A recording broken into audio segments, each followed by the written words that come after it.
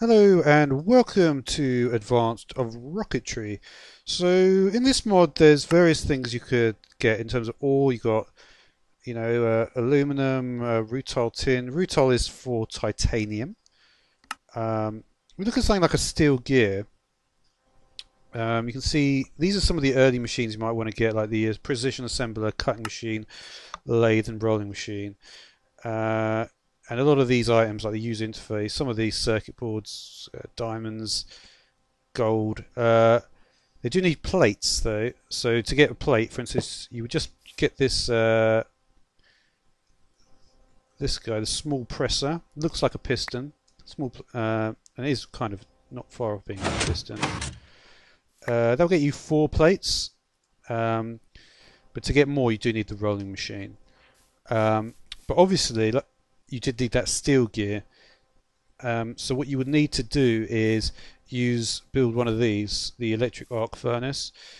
Take a look at the actual arc furnace block itself. Again, using those control circuits from nether bricks, user interface. All these sort of things use fairly similar stuff. I've actually got one over here. And you can basically choose if you want these to be output hatches or input hatches. So I've got some sand in there.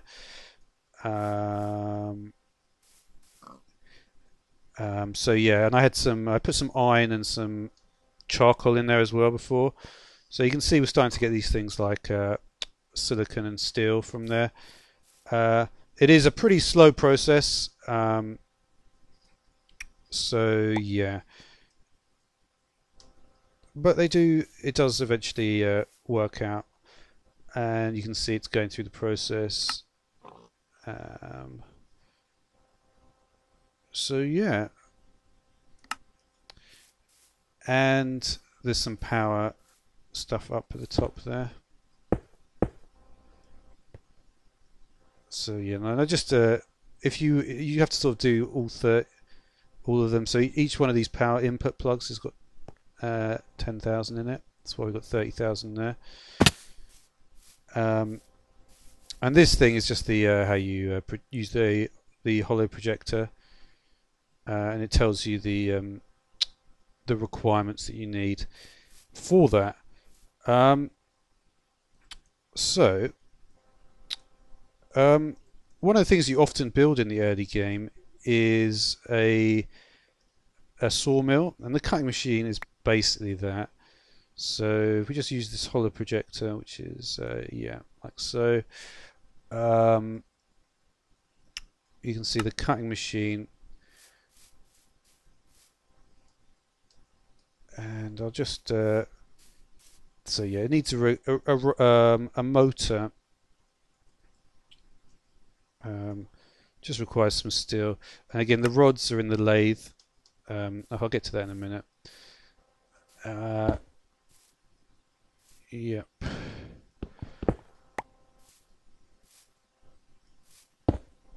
Okay, so to put the saw blade.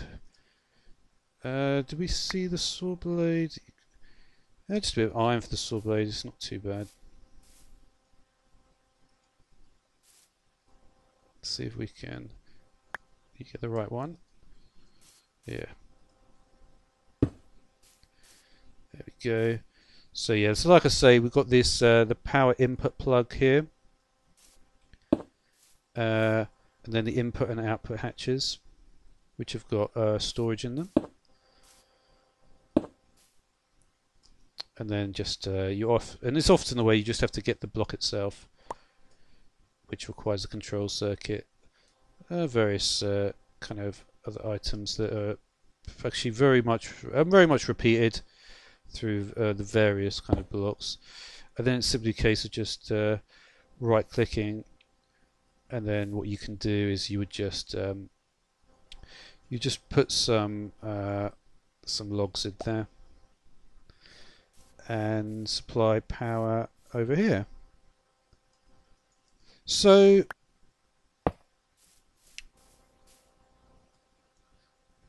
that will go in like that, turn it on, and off we go. And it gets 6 from that. So yeah, didn't I say what also was Also the rolling machine and the lathe as well. Already sort of spoken about them, so let's just build a couple more of these things. So we've got it on rolling machine now. Let's see if we can get this.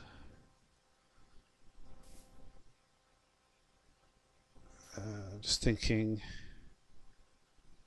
So what's that going to be? 3, 5, 7, 13, 14, 16. Yeah, so it's going to be too high, this thing. So I want to make sure that I get it to the.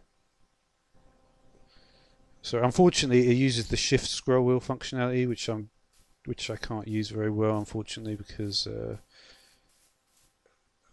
yeah, I just can't. So it's a bit of a difficulty trying to get this to work for me.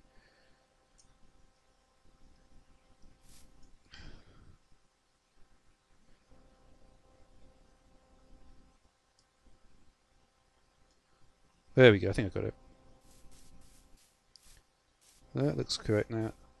Okay. So yeah, each time it will be like that, unfortunately, but you know, there's nothing I can really do about it until the mods let you not use the you know. So we've got a couple of different blocks here. Machine structure, pretty straightforward recipe here. Output hatch. It's another output hatch. There's more machine structure blocks here.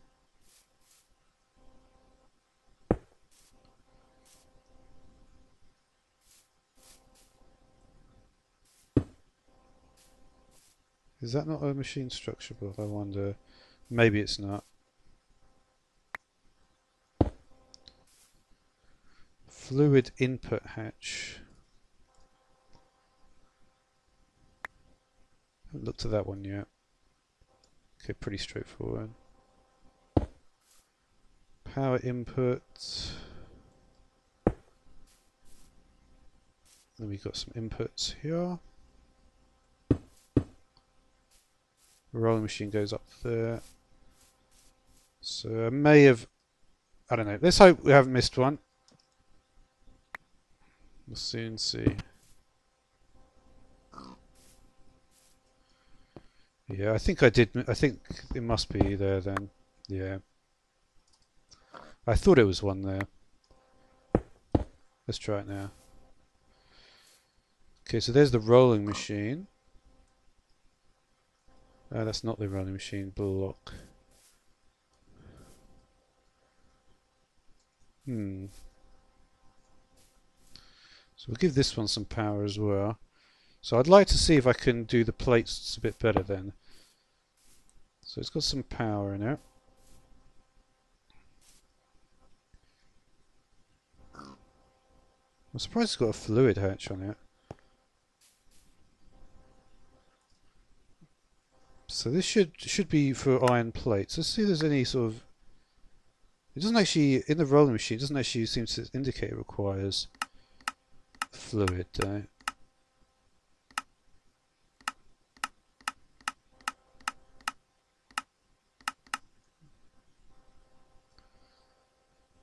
Let me just see what happens if I put an ingot in here.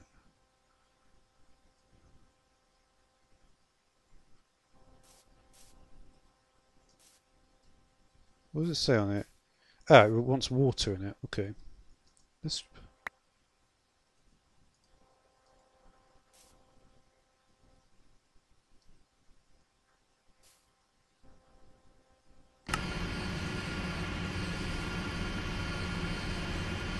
And it's using it, is it?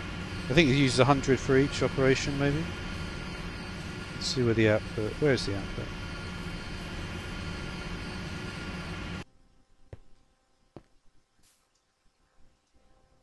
Where is the output actually? Okay. So yeah. So let's just see if there's anything else that is in the rolling machine that is. So there's a lot of tanks for the stuff in the moon. Just the plate. So yeah. So basically, Yeah, so if you just compare it to the setup with this thing, a steel block will give you 4, and in here you'll get 9. So it's obviously advantageous to use this. So let's try the next one. And again, yeah, the only reason I actually went on about the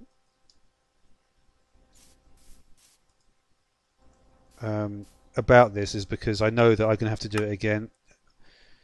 So each time there may be a little bit of time where I'm trying to.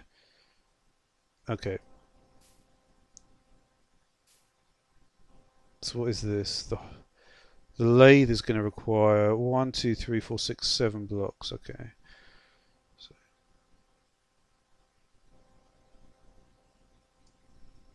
okay, I'm getting better at it. I'm getting better at it. That's the thing, you know. Um,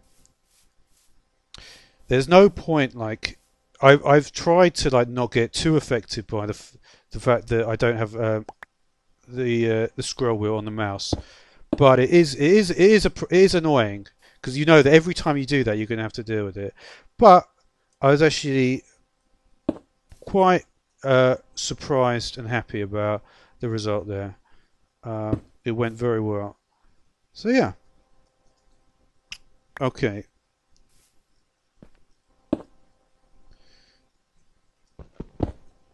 Okay, so it's like that.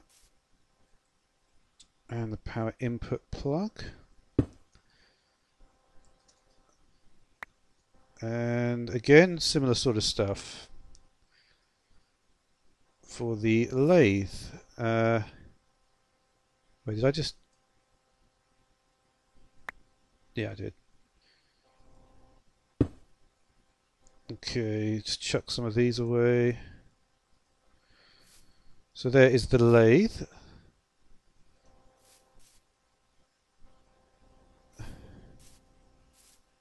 There's the input hatch, the output is there. Let's put a little power in here. I've probably not even put it in the right. I should probably actually look where the power is going in.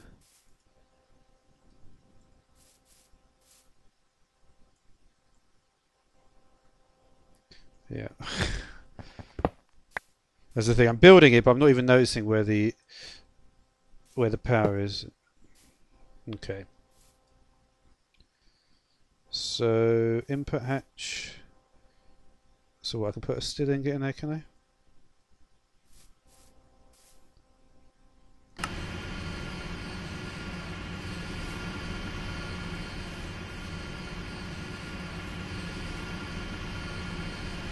I think I've actually used one of these.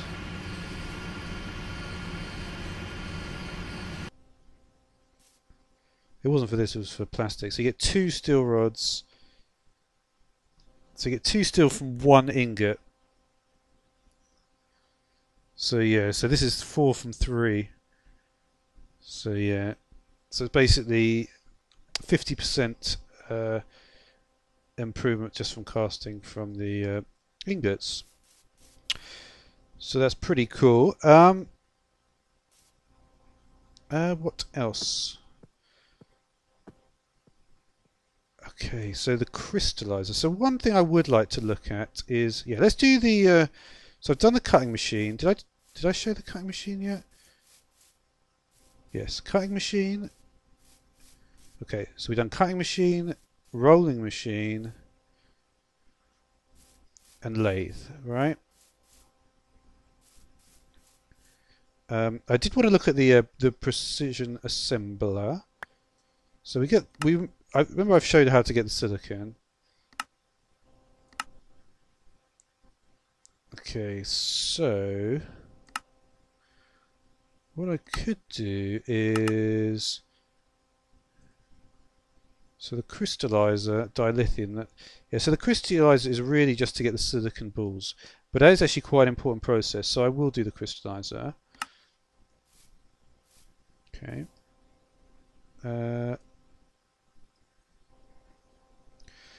So there's 12 items here. Okay, let's try this again. We'll go.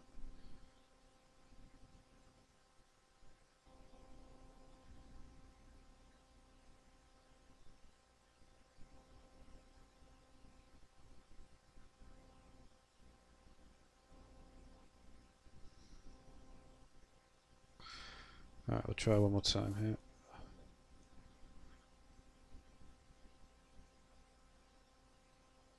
It's really, there we go.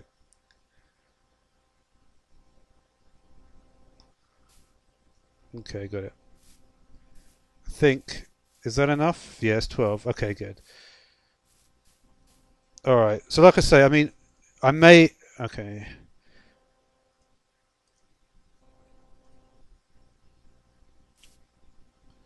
Yeah, what I have to do, you see, I have to do, when you don't have the middle mouse button, what you actually have to do is it's almost like, it's hard, it's like touch control sort of thing. Maybe it's popular now, maybe it's like, I don't know, I wouldn't really know, to be honest. But yeah, you have to do various kind of motions that are not normal. You have to basically hold down, you have to sort of swipe on the trackpad to try to get it to work correctly while holding shift. So we need various quartz crucibles for this. That does not have. Oh, okay. I was wondering what that is. That's just the texture for it. So just well, cauldrons basically. And we need what? 4 of these guys. 1, 2, 3, 5 actually.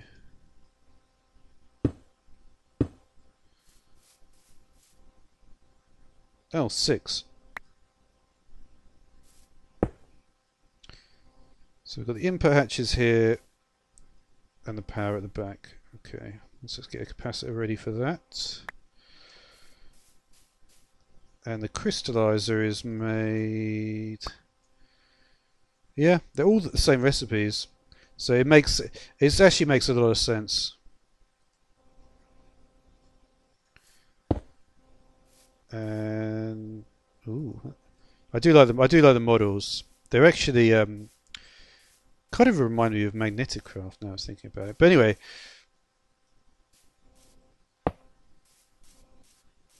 so yeah, so you would just need to have, so what was it? Just a silicon nugget, and that's just, yeah, there's nothing else to it. So I put one of these, power it on.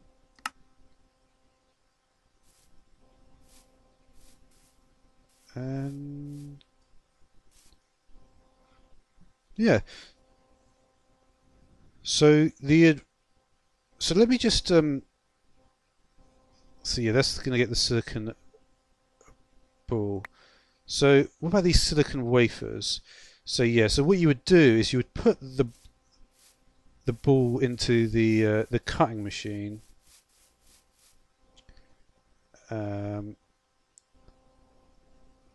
Yeah.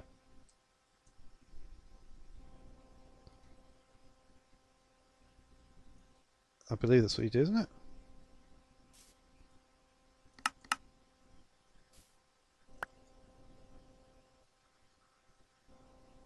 Yeah, it does seem to be what you do. Hmm.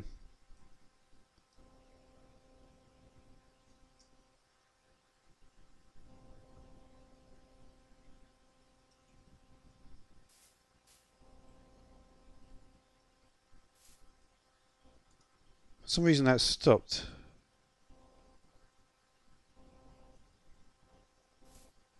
Oh.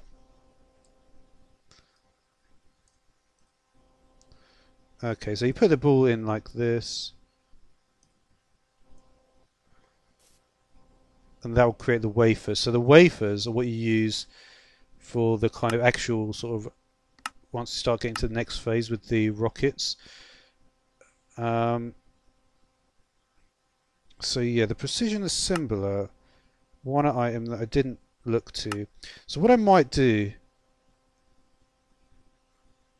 interesting. So this is what we were making before. So in the assembler, so yeah, that's probably the thing about that is that a lot of this stuff is going to move on to the next section actually. So I would, so yeah, the observatory, the precision assembler, That'll probably be what I look at next time, because I think I've done a decent amount of stuff. The electrolyzer, getting the fuel for the rockets. Yeah. Alright, that will do for now. Thanks for watching.